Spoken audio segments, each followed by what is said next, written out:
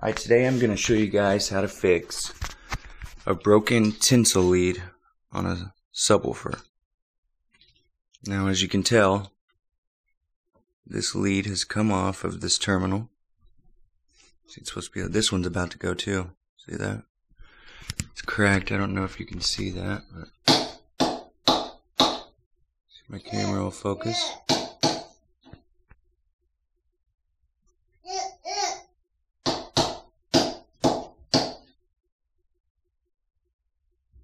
That one's about to go too.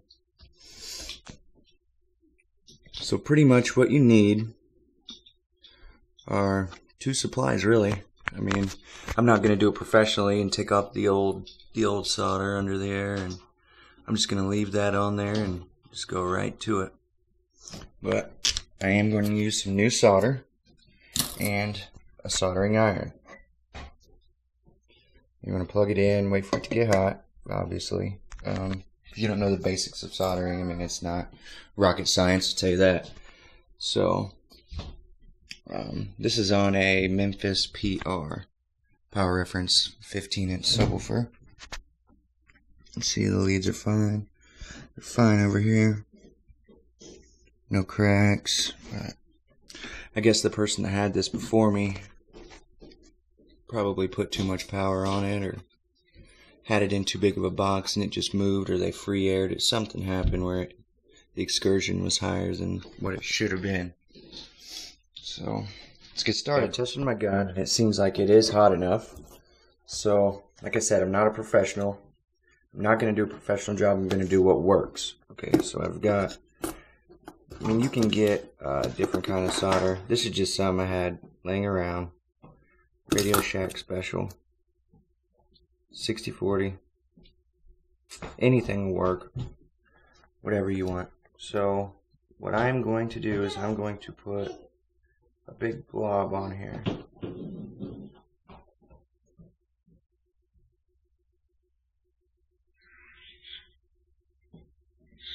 Just like this. Put enough on there. Okay, so now we've got a piece on there. So now what we want to do, just make sure you have enough wire coming off of your lead. See if I can get a better shot of that. See the wire? You gotta make sure you have wire visible, because a lot of times when these rip, you've got the rubber insulation in the way. So make sure you have enough wire to get on the solder. Next step will be heating up the solder. This is kind of tricky, holding the wire and okay. Scoot that back. Okay, heat up your solder. Put the wire on there, completely cover the wire.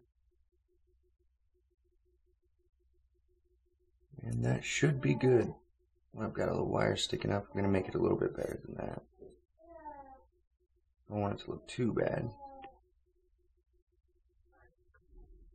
And voila. That's it. Now, if you have a broken lead right there, don't think your subwoofer's done, or, you know, or definitely don't try to wire your amp positive and negative outputs on your amp straight to your tinsel lead, because that's just not good. I mean, you want to oh, my son's in there getting into something.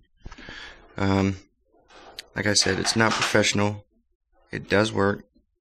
And this one will probably need some work next. See, it's breaking right there. But that is how you solder a tinsel lead back onto a terminal. Thanks for watching.